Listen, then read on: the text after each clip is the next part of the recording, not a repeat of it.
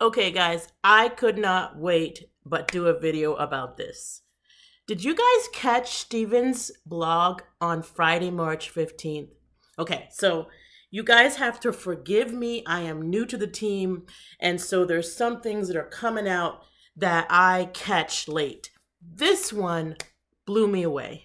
So I'm reading this blog and I'm going, that's interesting. What is an adaptive card and why do I care about it?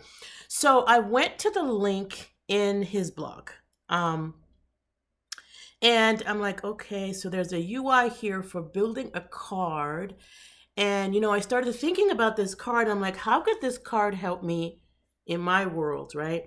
Now, I don't notice any way to connect these items to stuff in Office 365, but I kind of humor myself and I go ahead and get started. So again, I spent about an hour just playing around in this world, and I came up with two awesome things without any documentation other than that blog.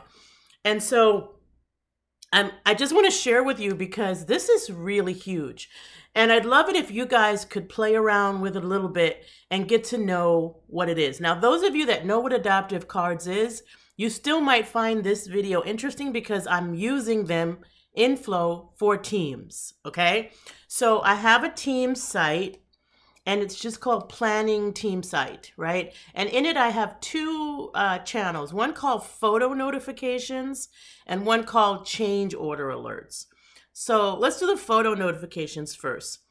This channel, whenever a new photo is uploaded to the construction photos. So I'm actually using the Flow app that I did like last week or something.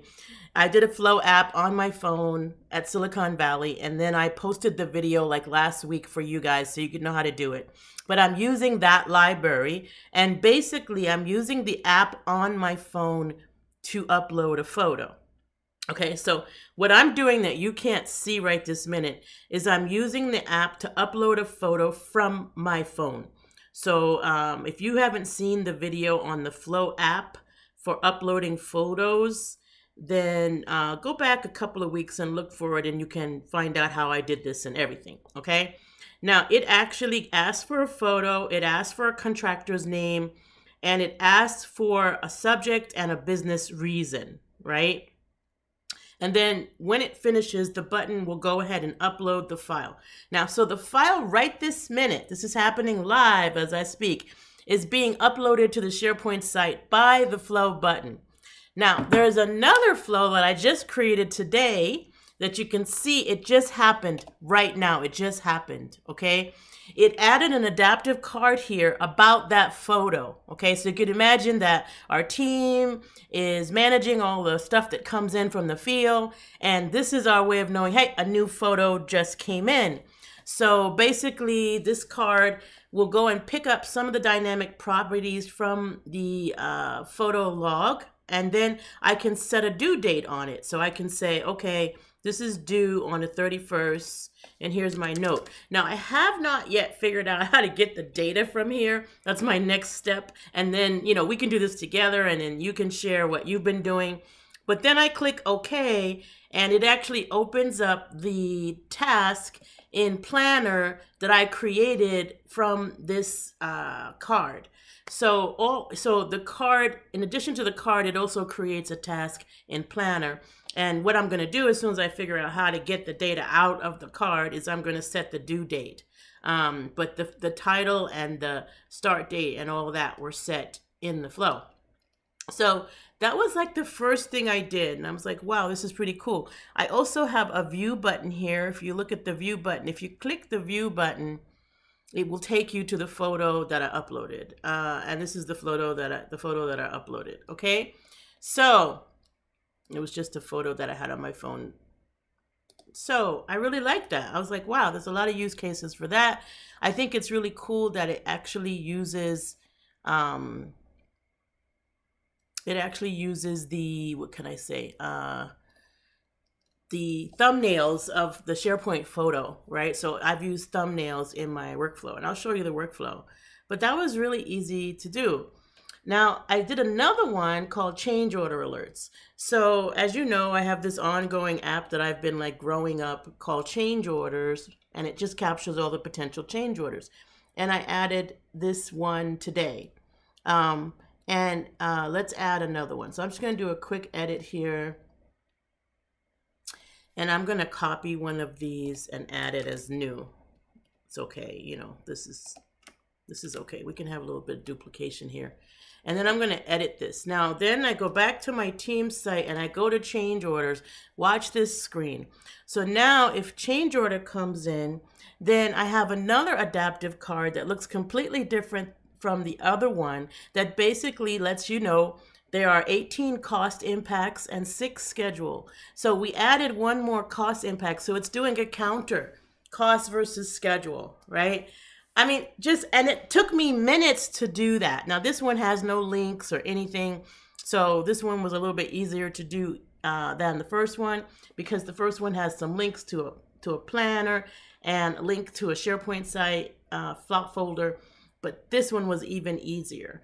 So I'm like, wow, that is like super huge. I can do all kinds of reporting right here in my adaptive card. And it can be as a result of any trigger I want. So I'm like, I'm really happy about this. So let me show you some things you need to do. No. So if you go to the site adaptive cards, it'll give you like an introduction as to what this is. But what's most important is you don't have to be super smart with this, because it has a designer. So you can use the Schema Explorer and the samples to kind of try out different designs. And so the two that I used for the two I just showed you was this one here, which is like the default one, the activity update. And then the other one that I did was the sporting event, where it's scoring. I just replaced the two sports team with the count of cost versus schedule impacts. Then if you just pick the one you want and then hit try it yourself, and now you can design it right here in the browser. What's nice about that is it builds the JSON for you, right? And so if you want to use this JSON in Flow, you just copy the JSON and put it into the message. So let me show you what that looks like. So here is my cost impact one, which is finished. It's saying running, but it's because I haven't refreshed. It is totally finished and it succeeded. And these are so easy. I'm not having a lot of trial and error. You can see that I succeeded really fast, right? I didn't have a lot of errors, which I usually have when something is really hard. So on this one, I've got when an item is created, and then I have a variable for the count of cost and the count of schedule. Then I go and I get my items from the change order list. So this is like, the trigger is when something is created, because you don't need a report more often than something being created. It could also be monthly, daily, weekly, who knows, whatever you want to do as a trigger. I get the items and then I apply to each one a condition. So if the cost estimate is greater than 0, that means it's a cost impact. If not, it's a schedule impact. So all I do is increment the variables to get those numbers.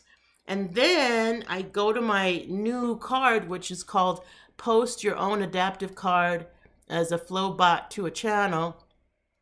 And you basically pick your team and your channel, but then you paste that JSON that I was showing you into the message area, and you can add your own dynamic fields. Yay!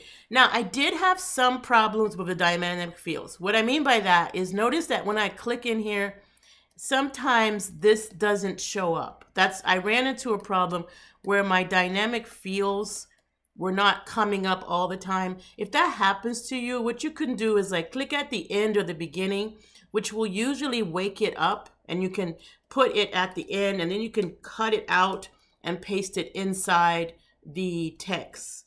So just be careful you don't mess up your JSON. You need to place it within something that's in quotes, replacing what was there. So very easy to do. I mean, like, give it a try.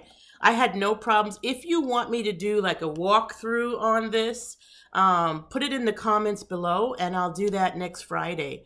This is an awesome new thing, guys. And my brain is just going, wow, all the different things I can do with this.